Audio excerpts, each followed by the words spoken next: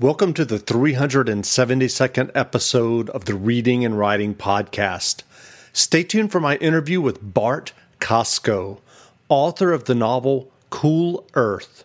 Stay tuned for the interview.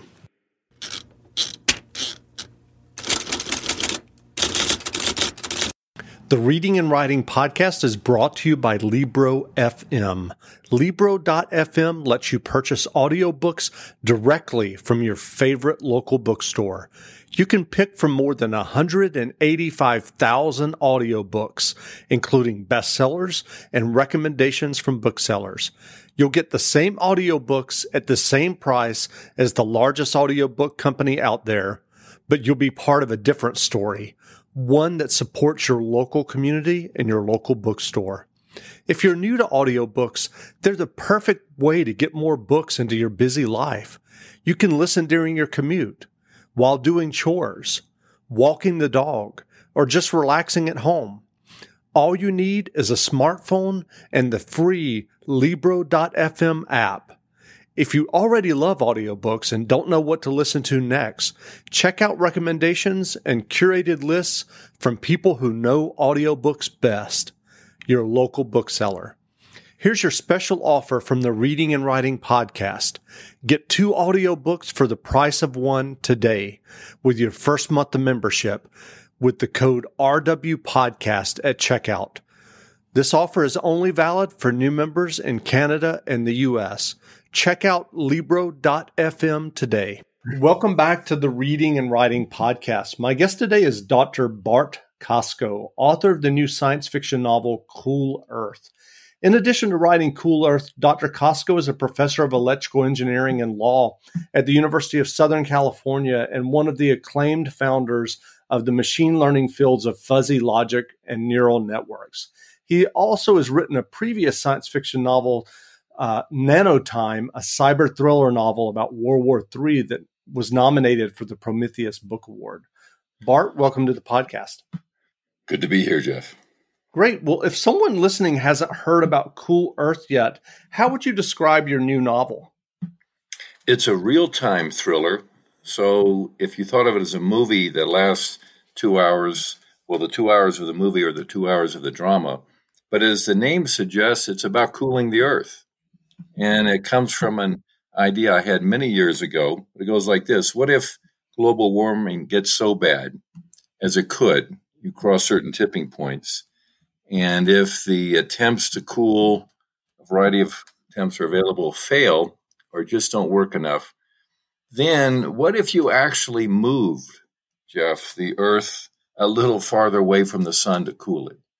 In theory, you could do that as a kind of big solar system-based engineering project, and you could also move it back in the other direction towards the sun if things got colder, like in the returning ice age. But it's the nature of these things that you would have to get the science right to many, many decimal places. Essentially impossible to do that. And a little bit of fuzz, a little bit of grayness in there can lead to some crazy chaotics, and catastrophe could ensue. So that's the idea. What about if we move the earth to cool it, and then somebody gets the crazy idea to move it back? And so what would be the engineering behind that of actually moving the earth? So how would you achieve the finger of God? Of course, this is the big reveal. The answer is repeated reverse gravity catapults about the moon. So you can think about it this way. When we send a space probe to Mars or further out in the solar system, we usually have it go around Jupiter, say. And when it does that, it steals a little bit of the energy and momentum from Jupiter and speeds up its trajectory. The price paid is that Jupiter slows down in its orbit a little bit, maybe a meter or two over a period of 10 million years or something. Now, imagine if you change the scale of these things. So instead of Jupiter, you had the moon, which is vastly smaller. And instead of a tiny space probe like the Viking probe going around it, you had something much bigger like an asteroid. There's lots of them out there that we can grab and use in the asteroid belt. Then you could substantially over time slow down, in effect, the movement of the moon around the sun. The Earth and moon are coupled together very closely. And conversely, if you went the other direction around the moon, you could give energy from the asteroid, transfer it to the moon, to the Earth moon system. So that's sometimes called a gravity break. But the result would be that the asteroid would slow down over time. But this energy and momentum is always conserved.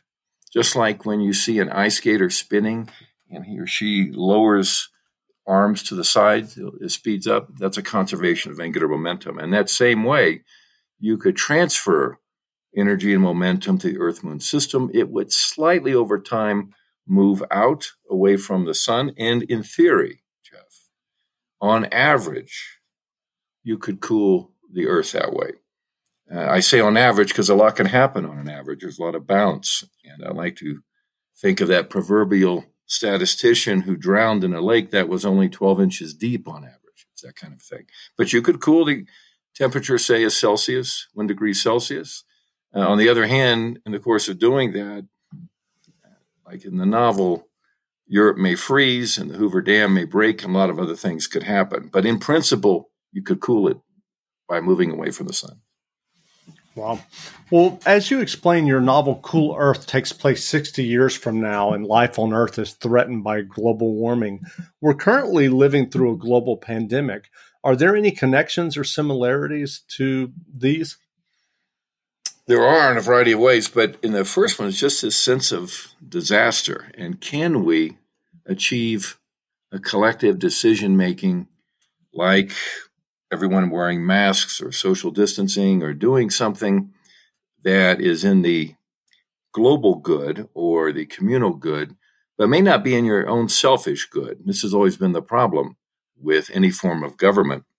And the pandemic shows, first in the United States, that you can't just do this in a city or a state. It affects the whole country. It further shows that these countries affect one another. And what we don't have, and I'm not advocating for, but we don't have a world government. I mean, you think we have politics now, Jeff. Can you imagine between Russia and the United States and China what that would be like, jockeying for power? But that would, in principle, be a way to achieve that.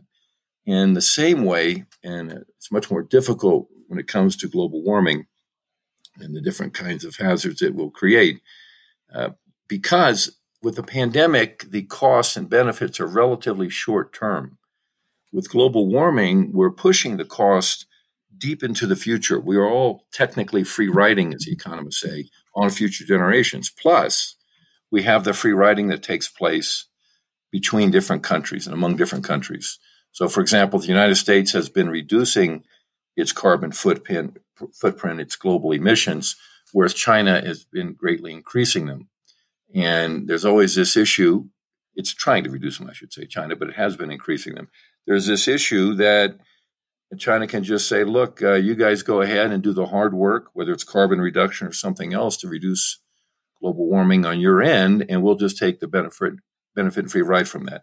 So you get a double form of free ridership with global warming. The immediate issue of one country takes mitigation steps and the other takes none or fewer. And then this overall problem that we have of simply kicking it downstream to the future. Now, we do that in a variety of ways, but when we're burning on the order of 100 million barrels of oil a day, that's a lot of carbon going up in the atmosphere. It's going to stay there for a long time with really unknown effects other than an average warming at some point that's happening. Another thing that we're doing, these are all forms of pollution, is putting millions of tons of plastics into the ocean. By the way, China is by far the biggest doer of that. And then I think after that is Indonesia. And again, in the short term, it's difficult to coordinate that. In the longer term, well, again, you're kicking that downstream. These plastics don't go away. In fact, they deteriorate. And we find increasingly plastic and nanoparticles and fish and a variety of other things. So the pandemic, in many ways, is a warm-up for attempts to coordinate worldwide. It's, to me, far from clear, Jeff, that our current schemes whether the United Nations or otherwise, are sufficient for that. I mean, it's far from clear, if you want to stand back as a social scientist, whether democracy itself scales. That's why it's interesting to watch the difference between the two biggest countries, India and China. India is the biggest democracy in the world with a lot of problems and not very good infrastructure. And China, of course, is an autocracy, but with a lot better infrastructure and a better ability to achieve, let's say, if it wanted to, environmental regulation. Not advocating for autocracy, but it's the world we're in. True. Well, I know you're a distinguished professor at USC of not only computer and electrical engineering, but also law. How did that inform your writing of Cool Earth? In many ways, when Cool Earth, you described it, which is correct, as quote-unquote science fiction, but it's that in the literal sense that it's a drama, a very tough real-time drama. Hey, it's the end of the world. And when you write something like that, you have to try to get the facts right. Now, because it takes place in the future, there's a fair amount of extrapolation. This is not a science fantasy novel. And part of that extrapolation has to do with what the law will look like. But on this point more generally, Jeff, if you took a current contemporary novel, a romance novel, a crime thriller, the facts in that novel about the internet, telephone calls, airplanes, would appear as science fiction 100 years ago, even though they're just part of the background causal structure of the story. When we get to something like global warming attempts and mitigation in the future, part of that, as I just said, is this international coordination effort. And one of the things you can do is simply reflect some of the sunlight back. And you don't have to do it worldwide. You can do it at the North and South Poles. You can do it in hot spots, for example, out in the Mojave Desert, at least as an experiment. But if you do that, there will be foreseeable or arguably foreseeable downstream consequences for people in that country and for other countries. So there's a litigation effect. But more than that, and the story itself, which is a very personal story, I'm just giving you the big causal background. In that story, there are very bad acting teenagers, the result of designer children, the ability to manipulate the genomes, not just of ourselves, but of our offspring. Now, will that be possible under the law? I think so, in the sense that the U.S. Supreme Court has recognized a very broad so-called fundamental right of reproduction. And a good part of that has been involved in the legalization of abortion and gay rights and many other things. But very soon we'll be confronted with the issue of whether a child has to have two parents. A child could have three or more. So how could that be? The reason is a child statistically is an average of the parent's genome. And once you can manipulate the genome, once you can search for alternative or improved genomes, well, you just open up the Pandora's box there. I think the last thing that happens is the law catches up. The ability to manipulate your genes, in particular your offspring's genes, I think will be something that takes place initially on the black market. We have what's called the CRISPR technology out there now, initially for the best of intentions, as is usually the case with technology, to reduce, for example, possible forms of cancer, other health effects. But you know what's going to happen, Jeff. People are going to want to design themselves, and at least partially, and their offspring to look better, stronger, and the like. And there'll be a lot of unintended consequences of that, and I think eventually the law will catch up. But that's one example. There's many others, like, for example, patents. We live in a tech world that's largely driven by patent technology, which is an odd form of government monopoly on ideas, a form of ideas, intellectual property. Will patents really persist into the future? I don't think they will, not because of ideological reasons. There's lots of them on the left and the right, people who don't like patents, but simply because in the patent law, you can't get a patent if your invention is obvious to someone of, quote, ordinary skill in the art. And that will quite likely include computer support systems or computers, AI systems themselves. In other words, it'd be very difficult to come up with something that isn't obvious to a vastly smarter computer than we have today. So I think that will go away, and that affects the story. But a key one is this business about designing your genes, modifying your genes. So here's a consequence of that. Let's suppose parents A and B, or A, B, and C, want to not just combine their genomes to produce an offspring in an average weighted way, but they want to add in the genome, at least part of it, of the latest celebrity. Let's pick on Tom Cruise. Now, Tom Cruise has a legal right of publicity. I'm sure he'll have more rights as this goes downstream.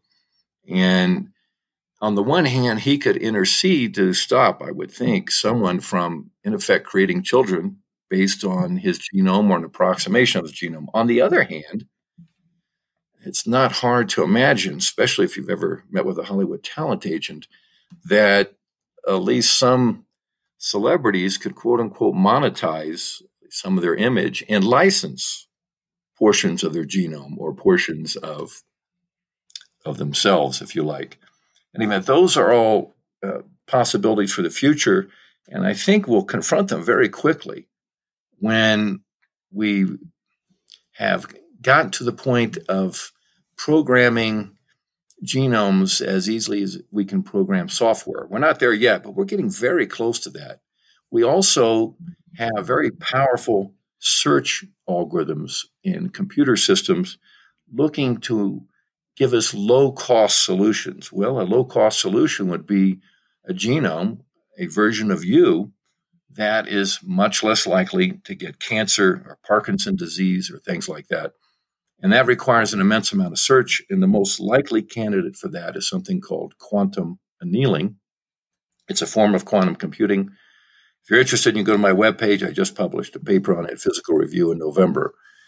And in fact, USC is filing a patent on some quantum annealing.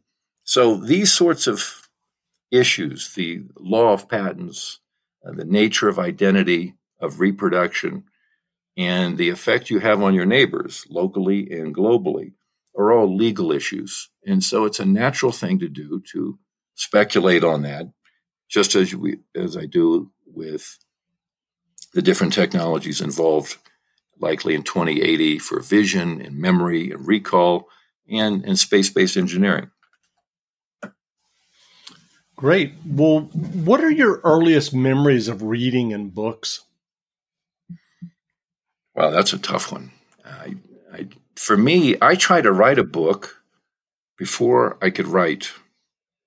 And it was, I think, between ages 3 and 4. My brother and I were very much into rockets. This is the very early 60s. We were in the space race with the Russians. And my father showed us how to launch what are called Estes rockets. I don't even know if that's still possible or legal. And I started sketching a book on rockets, on how to assemble them and launch them, in other words, and did it basically in the form of a storyboard.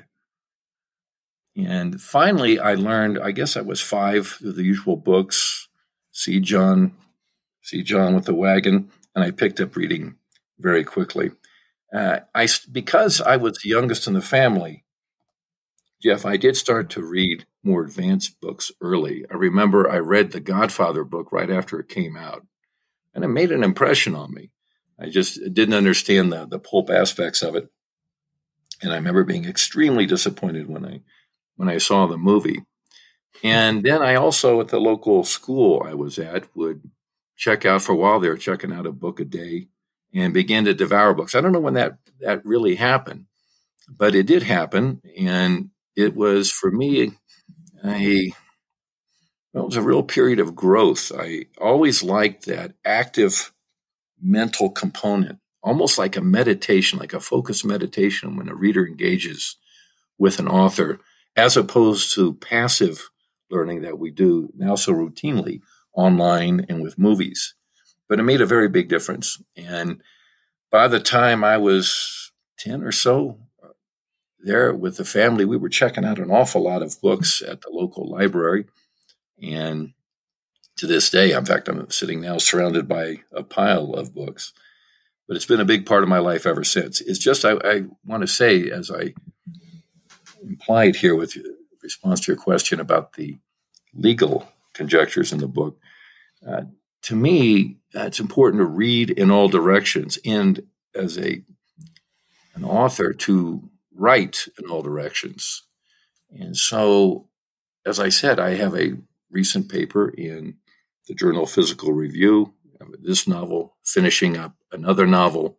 I've written textbooks, articles, and in many different directions. And so it took a while to learn the language of science and mathematics.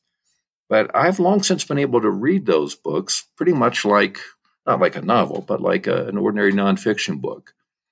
And just as an aside, if you're a math phobe out there listening, I think you might give it another shot. We don't teach math and science, in my opinion, very well at the K through 12 level. I'm not knocking the teachers there. It's just a tradition that we have. It comes out of the 19th century. And there are a lot better ways to learn it now. You can go online and watch a Khan Academy video, for example. I wouldn't give it up. In fact, I would recommend to someone, when schools get back into regular session, you might at some point take an extension course on even calculus or introduction to calculus or pre-calculus or something like that. If you can count your money, you can do modern math. It'll take a while, and it's a language. It's very much like learning the language of music or anything else. And somewhere for me, Jeff, all that started with trying to write a book and now on rockets. Stay tuned for a short excerpt from the audio book. What writing advice Before would you You offer Go for listeners by who are Tommy writing their Butler, own stories and novels? narrated by George Newbern, published by Harper Now, Audio. I come out of the world of music, and available wherever audiobooks are sold.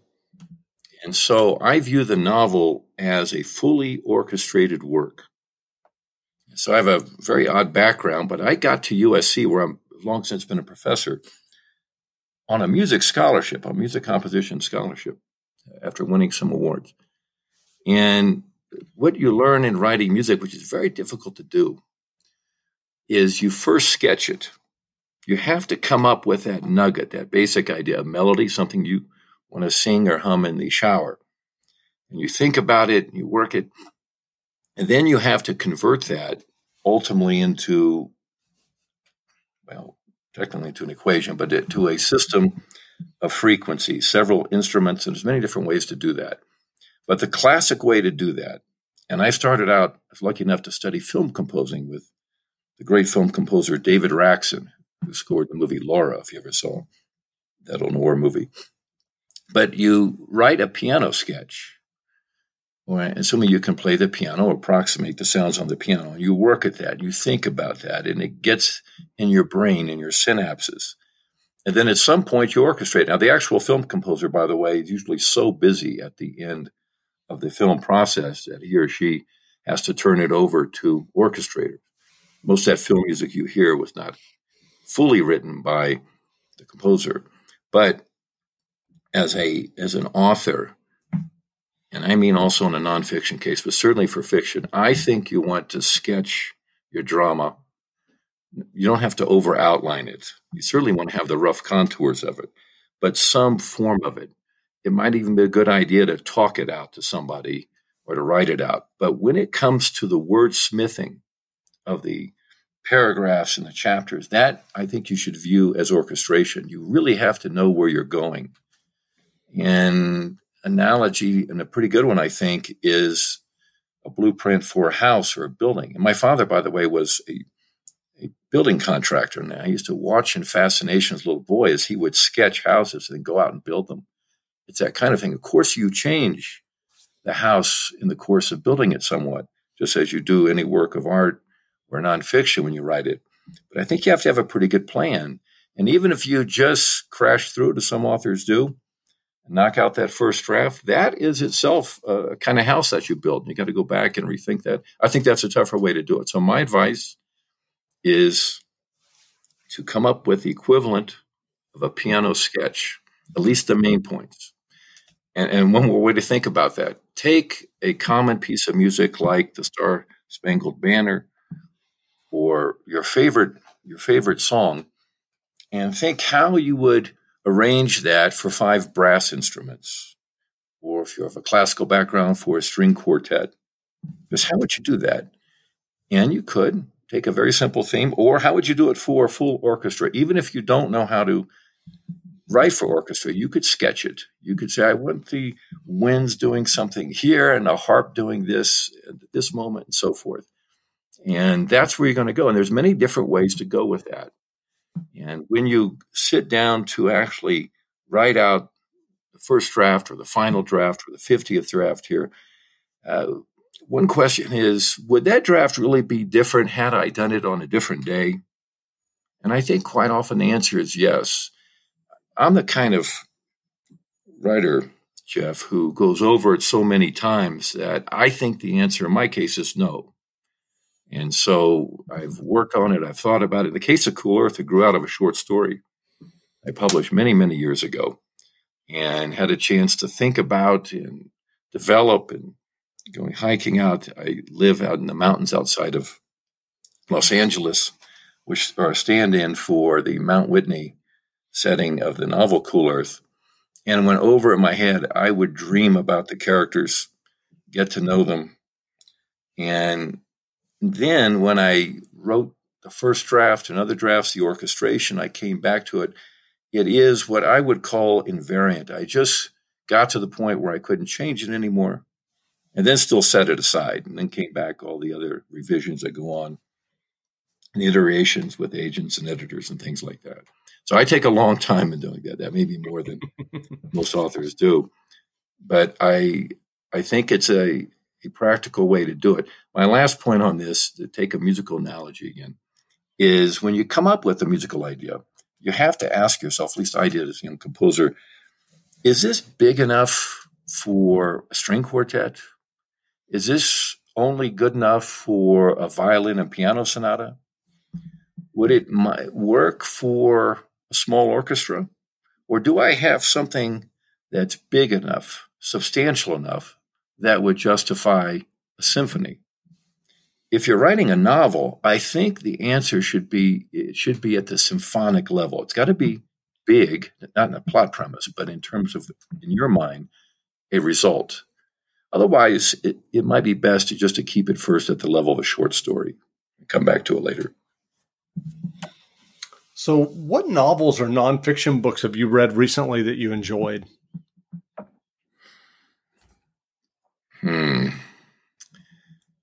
The nonfiction books I've read, I was just reading a new take on differential topology, and I don't think that's what you meant. But I did read a very good book on warming that came out the same day, June 30th of mine, called Apocalypse Never.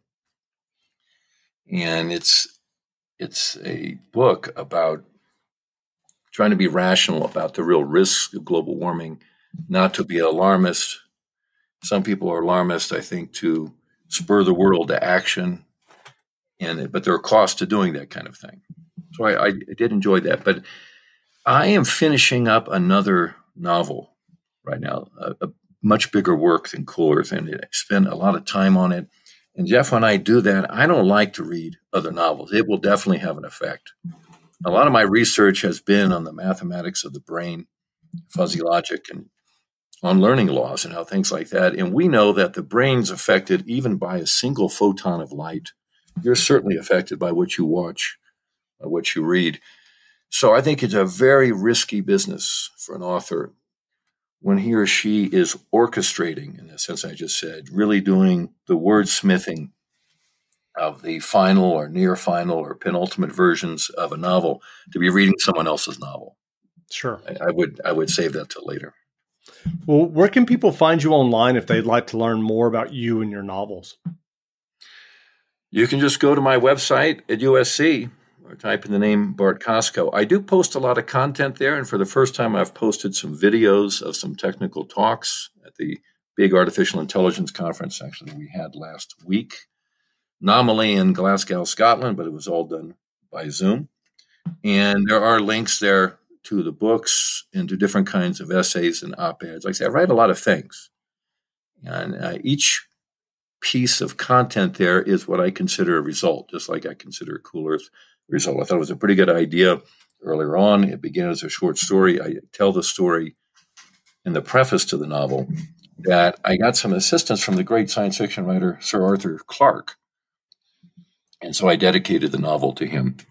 And I thought there was enough substance there over time that it did evolve all the way out to a novel, to a real-time novel, which, by the way, Jeff, is part of something a writer has to address with a novel of when do you start the story and when do you end it? And I think the answer to that is you start as late as possible, what the old silent filmmakers used to call burn the first reel, in the sense that you can walk into a movie and kind of catch it and pick it up. And then you end it as soon as possible. Start as late as possible, end as soon as possible. The other problem I have in general with drama is the time break, when the characters in the character web take a pause, go to sleep, leap ahead 6 months. And I think the tighter you can bring that drama down, almost to a stage play, the better it is and the more realistic it is. And the logical limit of that is a real-time story. It's not easy to do, and it takes a great deal of planning, I think, to have it worked out. If you just think about movies, there aren't many real-time movies you can think of. High Noon was one. Dr. Strangelove was Kubrick's real-time movie. And Rope was Hitchcock's movie. You have to have all your ducks in a row in order to do that. But it's something to think about. I know the screenwriters in Hollywood will go out of their way to take the so-called time lock. If it's 4 days of a story, to try to reduce it to 2 and something like that. But in any event, Cool Earth, the novel, the short story was published many years ago.